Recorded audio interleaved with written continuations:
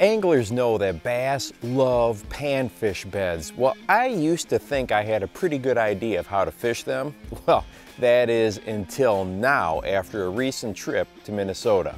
First off, the sheer size and scope of these panfish beds were amazing. They would go on for 20, 30, 40, 50 yards, and of course they drew in all kinds of life, including a lot of bass. As I filmed them, a couple things really stood out to me. First off, in this particular situation, rarely were the bass up and on top of these panfish beds.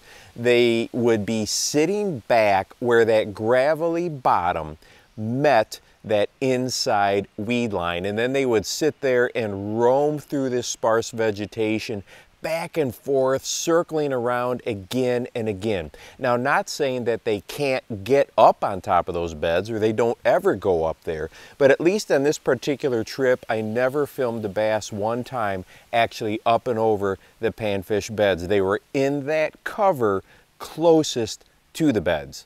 And this is when I noticed something that I really wanted to share with you.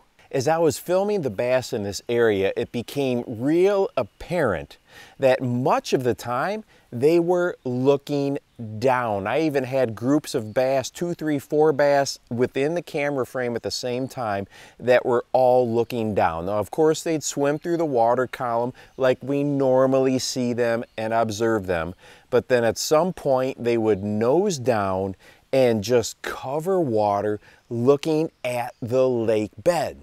They were not interested in the panfish swimming around them up in the water column at all. They were 100% keyed in on what was below them.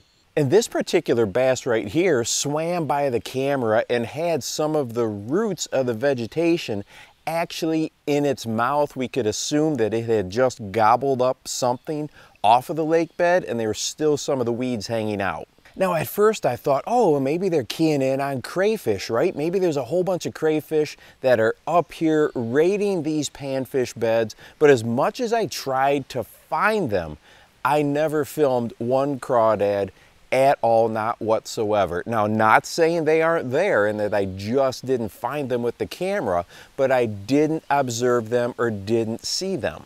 Then I thought maybe the bass were looking for recently hatched fry. Okay, we know that fry, when they leave the nest, when they hatch, a lot of times they instinctively will head towards cover. As a matter of fact, in these clips here, we see hundreds of bass fry that are hanging out underneath lily pads. So I thought, well, you know, maybe these largemouth they're looking for some panfish fry. Be a super easy meal. There'd be a lot of them there, and that would make sense that they've kind of moved into the weeds. Now, once again, not saying there was not panfish fry there, but I never filmed any with the camera, so I could never get a good sense of what it was that they were looking for or looking at on the bottom as they were swimming around. But what I can tell you for sure is it drastically influenced the bite. My traditional go-to lure for fishing panfish beds is a swim jig.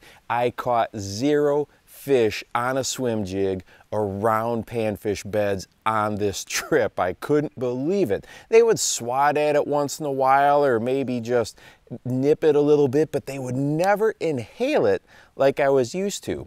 But as soon as I put that swim jig rod down and I picked up a bottom bouncing lure. This was a jig rig. I've had a video on it before. Basically a scaled down Jika rig, a Ned rig alteration is what it is. And the first cast, this nice fish absolutely inhaled it. And anytime I was around sunfish beds, this is what I had to do. I would put that bottom bouncing or bottom dragging presentation on.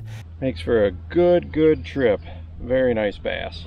And I just would get bit, one, a lot, and I would also get some really strong bites as well. But it makes sense if they were spending a large part of their time looking down, interested in whatever it was that was down there. So I'm still not real sure what it was they were keyed in on. And if you have any thoughts on this or any ideas or maybe know exactly what they were looking for, go ahead and drop a comment down below. And hey, if you would like to watch a video that talks about contrasting color and how it can really help us when our lures stand out from the background, go ahead and check this one out right here. And make sure that you go out and encourage someone today. You never know how you might just change their life. For the Bass Fishing Life, I'm your host, Steve Rogers.